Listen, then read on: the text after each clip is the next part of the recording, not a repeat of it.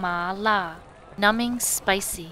This is the quintessential flavor of Sichuanese cuisine, the magic combination of fiery red chilies and tingling flower peppercorns. It's an overwhelming sensation to feel your whole face inflamed and yet simultaneously anesthetized. But this is also what makes Sichuanese hot pot such an addictive and sensual experience. We can't stop dipping marbled beef slices, quail eggs, and crunchy vegetables into the bubbling soup, which looks like the sputtering mouth of an active volcano. The capital city, Chengdu, has a booming restaurant industry, and places like this fill up every night with hungry customers looking for a spice kick. But on our quest for fermented foods and exciting flavors around southwest China, we also want to experience how life is outside of the city center, where the sprawling metropolis turns to countryside and where the locals like to spend summer months surrounded by a wilder nature. So we take a trip to a farmhouse in the outskirts northwest of Chengdu, together with Jordan of Chengdu Food Tours and his wife Chi-Chi.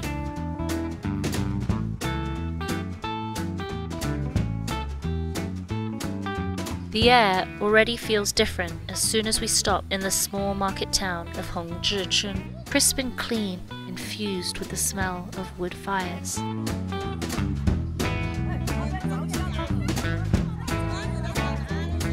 The market is filled with fascinating things I've never seen before.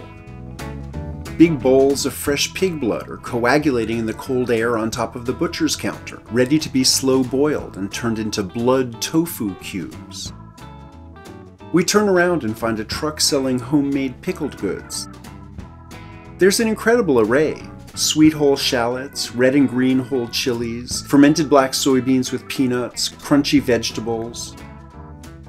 Most are spicy with the characteristic mala flavor of Sichuan cuisine. But there's so much more going on in them.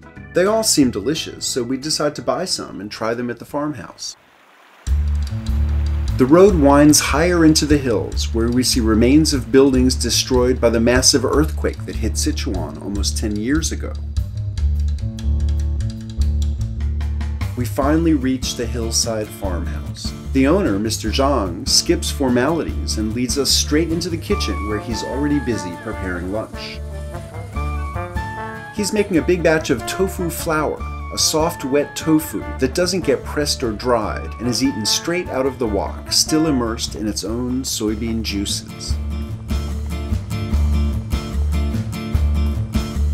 At the farm, they still hand-press soybeans with an old stone mill just outside of the kitchen. It's hard labor compared to an electric one, but the milk that comes out is foamy and rich, ideal for a smooth, silky tofu.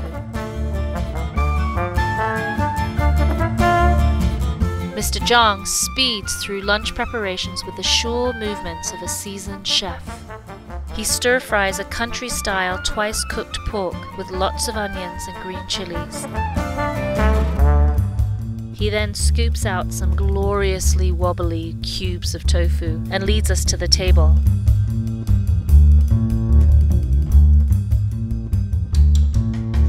The fatty meat and the creamy tofu flour are just divine on a bowl of steamed rice, but we love even more to cut their flavors with the sour, spicy zing of the pickles we bought on the way. Mr. Zhang notices our obsession and brings in a plate of his own quick pickles, immersed in brine for only one day. It's a mix of crunchy onions, cabbage, and radishes that he dresses with a spoon of fresh chili oil and a light sprinkling of MSG crystals. Pickling vegetables seems to be a common practice in the Sichuan countryside as a way to preserve the abundant but fleeting vegetables that grow in these hills. We want to know more about the Zhang family's pickling secrets. Their recipes are extremely simple. The brine for the vegetables is made of boiled water and salt, and it's made fresh for every new batch. A surprising pickle made of wild rapini is tightly pressed into its jars and simply covered with boiled and cooled water with no salt added. Like most salt-free fermented vegetables, this one has a soft texture, but the flavor is lovely, very sharp and still bright. Well, I want to see what's they have something. I noticed something floating on top of the pickled chili jar. Yeah, It's kind of yeah, 小心. 小心，你看嘛，这是嘛？ A clever improvisation. The Zhangs repurpose used plastic water bottles to hold the chilies under the brine and protect them from oxygen. It's hilarious because it's old school and countryside, but it's all plastic at the same time, right? It was inspiring to see and taste such different pickles made by just this one family, not to mention the range of improvisational and traditional vessels they use. It's soon after lunch, but it's already time to get to work on dinner. A grilled whole chicken marinated in Doubanjiang, bright red chili bean paste, is on the menu. Zhang takes us across the river to his coop, which is just uphill from the family house. Most of the chickens seem to be within the coop, but many are roaming up and down the hillside, free as birds. The hunt begins.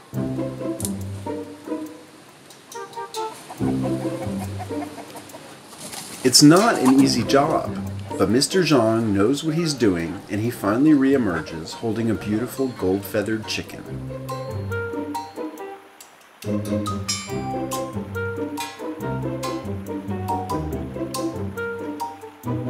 Then comes the hardest part.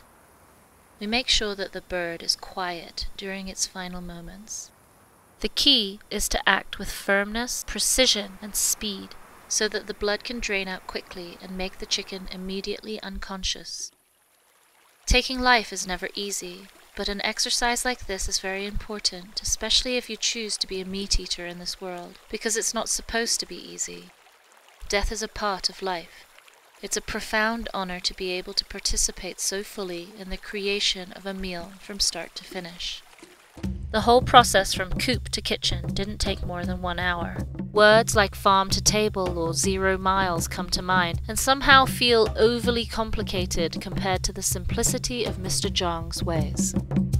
It's time for the marinade. Mr. Zhang combines chopped onion with chili powder, cumin, chicken essence, fresh ginger, and a big dollop of fermented chili bean paste. He gently massages the meat until it all turns bright red, almost like a luxurious Sichuan-flavored spa treatment.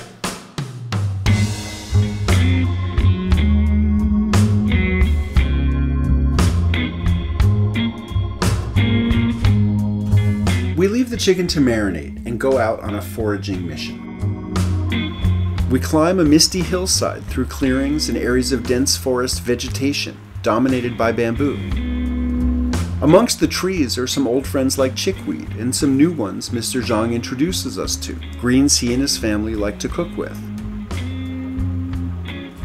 His expert eye scans through the bushes with no hesitation. It's in the Artemisia family. It's called Qinghao. So it's like related to tarragon. We move higher up to the top of the hill, doing our best not to pierce our hands or rip our clothes with the sharp spikes on the bamboo.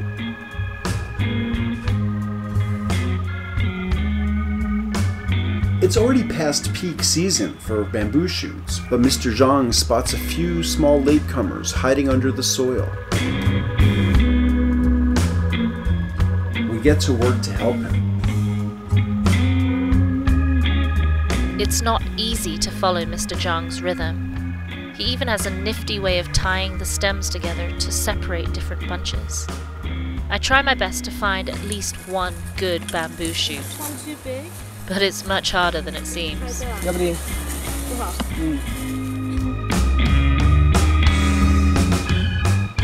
On our way home, we stop by Zhang's vegetable garden.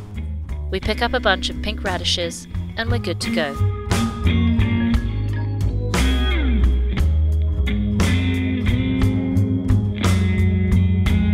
It's remarkable how much we were able to collect in such a short amount of time, even though, to be fair, most of the merit goes to Zhang's fast hands. It's finally time to cook. First, we secure our marinated chicken to a big outdoor grill and light up a wood fire. Then off to the kitchen.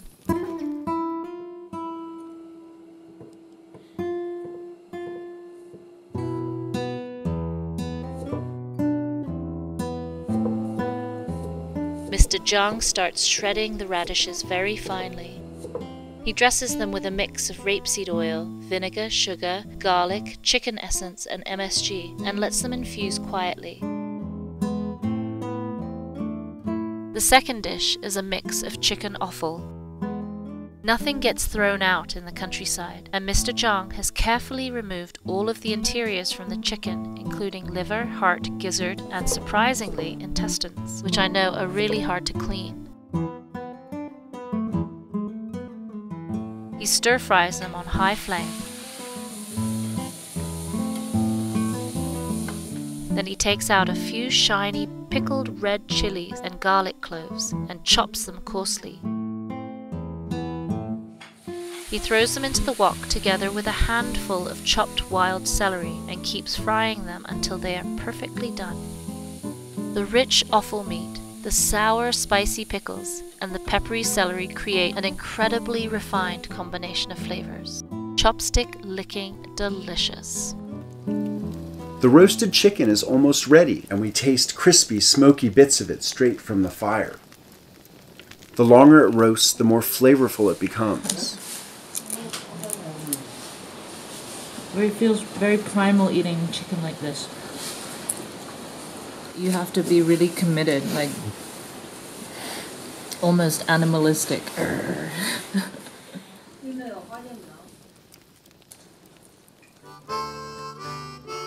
It's time to use our wild produce. After soaking in hot water, the thin-sliced bamboo shoots end up in the wok with a touch of oil, salt, and a few chopped pickled chilies.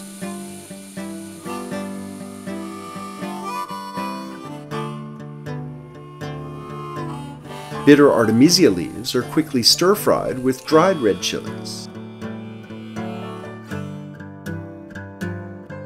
Finally, Mr. Jiang whips up a glorious frittata using wild goosefoot leaves.